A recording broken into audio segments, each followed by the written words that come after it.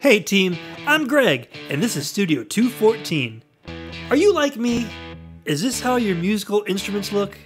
Well team, guess what? That's a big fat no-go.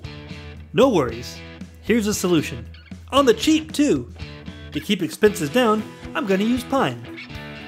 I use Procreate to draw out my plan and the dimensions. That piece will be at the top and hold the guitar necks in place. I finalize the measurements and then change them where appropriate. I mean, who wants a 29-inch cut? I usually measure the board before I start any project, just to be sure my calculations are going to work with the boards I actually have. This one's 8 feet, and that's just fine. I take that 8-foot board and mark off 2 sections of 3 feet each for the sides of the rack.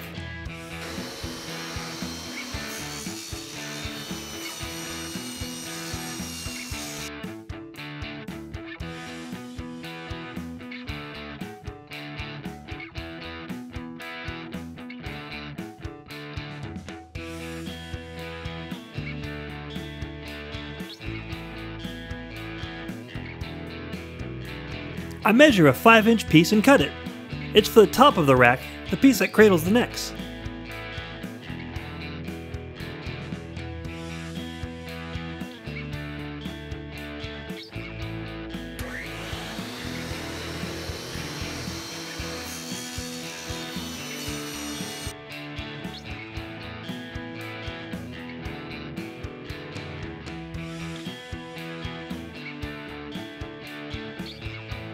I need 3 30-inch by 3-inch boards for the guitars to rest on.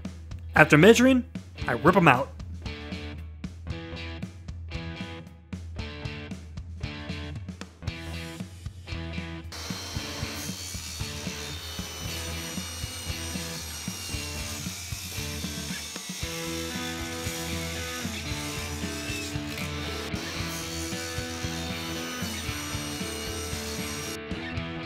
I need to be even, so I measure out 30 inches and get to ripping.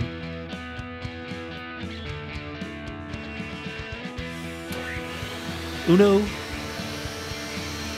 dos, tres.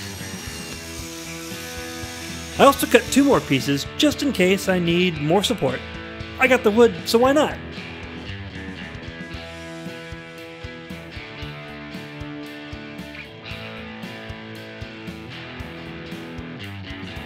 Now time to make that top piece for the necks. Your plans and needs may vary. I've got 2 electrics, a PRS and a Strat, 1 bass, which is a 5-string, and an acoustic, so plan according to your gear. I gave the 3 solid body instruments 2.5 inches of space for their necks, and then 3 inches of breathing room. The hollow body got 8 inches of standoff with the same 2.5 inches of neck space. I'm going to make them 3 inches deep so that my guitars will sit into the rack. It's more secure.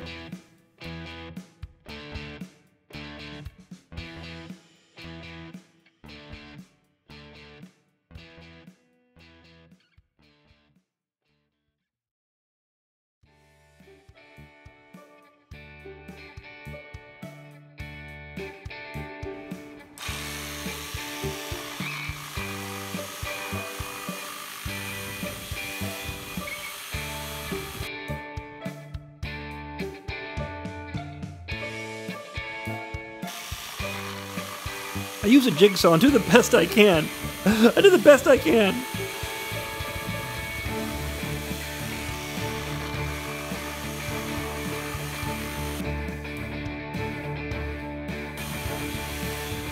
There, that's better.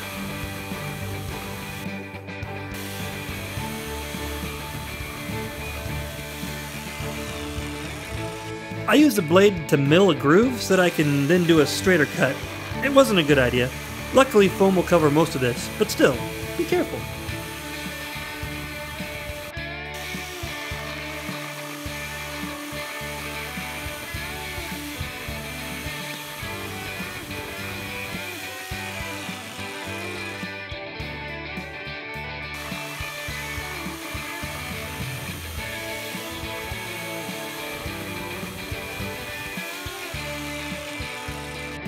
I'm clamping my level to my 2 end pieces and making them even, at least with each other. That's for both sides. My circular saw has a 1 1/4 inch standoff between its guide and the blade, so I make sure that the clamp is even so that I can make a straight, sexy cut.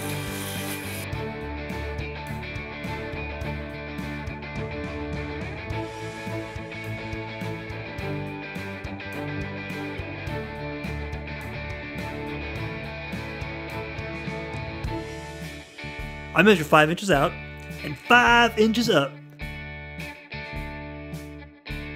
Then use my level again as a guide for my circular saw.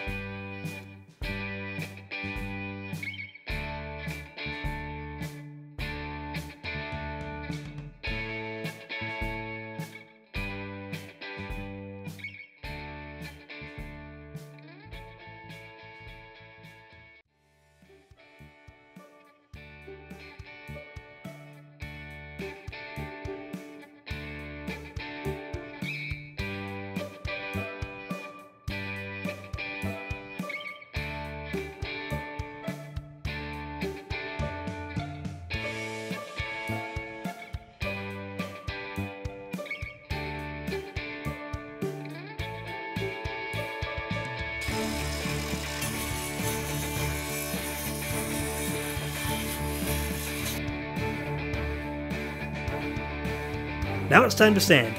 Here are my grits. Anything above 220 is a bonus. I hate sanding. Seriously, it sucks. But you gotta chooch through it. But I don't gotta bore y'all with it. So just know that each piece went to 320, so it's nice and smooth.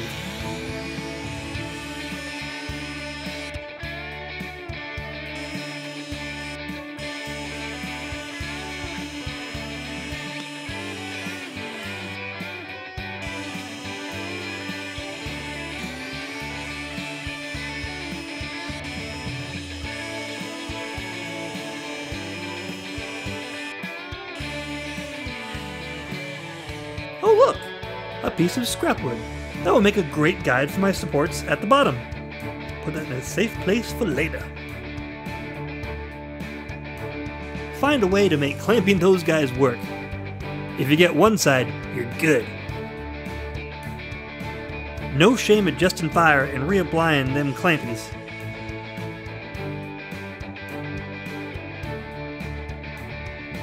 Clamp's got a clamp. And I got a drill! I'm in the habit of drilling pilot holes now these days, cause I done split way too many boards. And it isn't a big deal. Just do it too. I also always countersink, cause nobody wants snail's head sticking out and jacking it up. You should just do it too. You know, I'm not trying to tell you what to do, but seriously, do it. Now, I don't have a fancy drill bit that routes out a countersink while it drills. I just took the screw I was using, found a drill that was slightly larger. Then after drilling the pilot hole, I would switch out the bit and get down with screwing down. Too easy.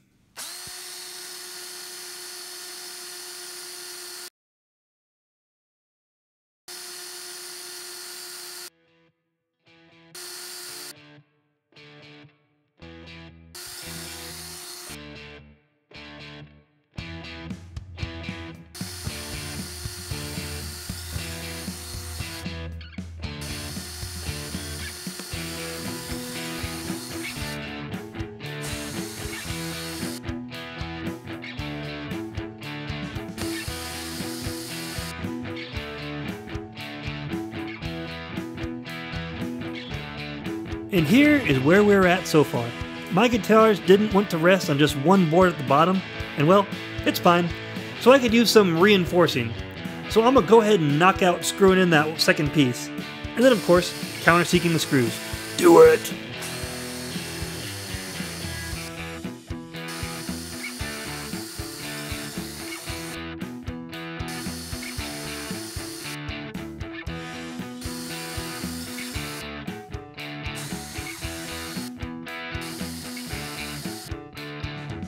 Now it's time for a necessary evil.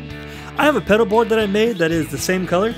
I actually used a hardwood for it, because I'm going to be standing on the damn thing on stage and I can't have it buckle. Anyways, to make it match the other wood pieces in my man cave, I gots to stain it. Be careful, man. This is some nasty shit. It's bad stuff, seriously. Use precautions and follow the instructions. Guys, seriously, This is some nasty shit. It will spontaneously combust, or so the warning says. Goes without saying, don't put it in any of your holes, and you'll be good. If you do, send pictures. Anyway, be careful of the dreaded splatter. Just like Special Time, smooth strokes. Unless you're into the rough stuff. If you are, again, send pictures.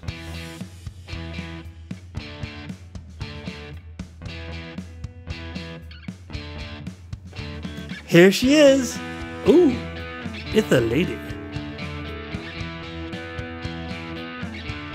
Seriously, team. This is some nasty fucking shit. Be careful with this shit. It's tough. The whole backside of the can is a warning, and I quote, use in an open field. It just has an LOL next to what to do if you swallow it. Having said that, spread it on. Rubber window sealer with an adhesive backing. And here is the most expensive knife in the world. Seriously, the only way you may wield this knife is by giving it 5 more years of your damn life. Measure it, cut it to fit, press down, repeat.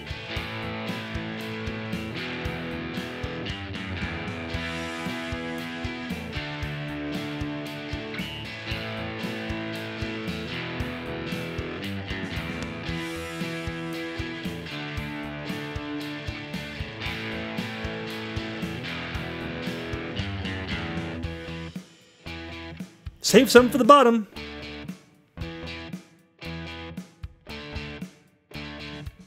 Finish this project off with some rubber feet so my floors stay sexy. Pay no attention to the parts I missed. Do me a favor and don't even bring it up.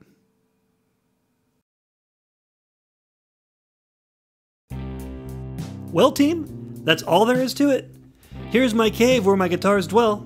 Yeah, I'm gonna call it Jen, because it has a sexy rack and it is a sturdy girl. 1 guitar, 2 guitar, 3 guitar, 4. Well, team, that's all for now. Thanks for watching this special edition guitar rack episode. If you like this type of thing, let me know. I was thinking about building another pedal board and possibly a few guitars. It's a music channel, so it fits. Anyway, I make a fool of myself on my painting channel. Check it out, Studio 214. Please have a listen to some of my sick tracks. I'm especially proud of Fugit, a dark cantata. It's super fun. It's on the channel. Check out the other videos. Please consider subscribing if you haven't already. As for me, I'm going to the house. For Studio 214, I'm Greg. See you next time.